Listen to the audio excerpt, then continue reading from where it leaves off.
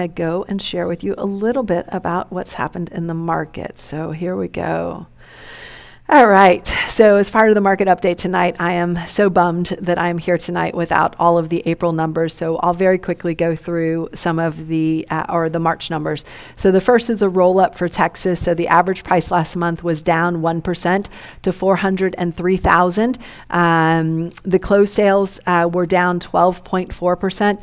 Closed sales being down 12.4% is honestly something that we should be celebrating, considering that we have more than doubled the interest rate in less than a 1-year period.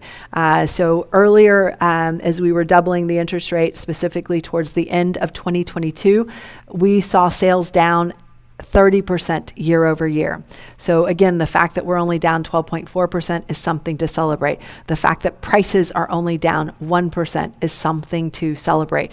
Now that's just perspective from doing this for 20 years. Some of you guys who might be newer might be really disappointed with this, but I will tell you one of the big takeaways that I want all of you guys that are new to take away from this is this. Don't overpay for your don't overpay for your properties. Last year, 2021, 2020, you could have, right? 2023, you have to stick those numbers like crazy. Right now, we are part of what I'll call the sandwich generation for the real estate investors.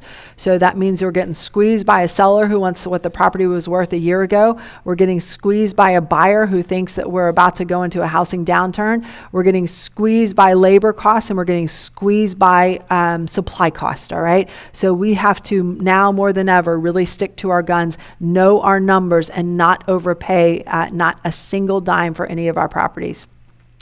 The Houston market last month, the price was down, but it was only down 0.3%, so still very strong.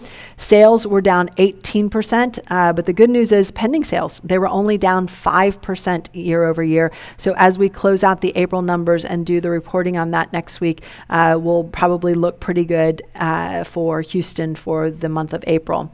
In San Antonio, the price was down 1% year over year. Closed sales were down at 12%, and you've seen on the far right-hand side, in many cases, I've listed the number of leases. So where are people going? They're leasing houses.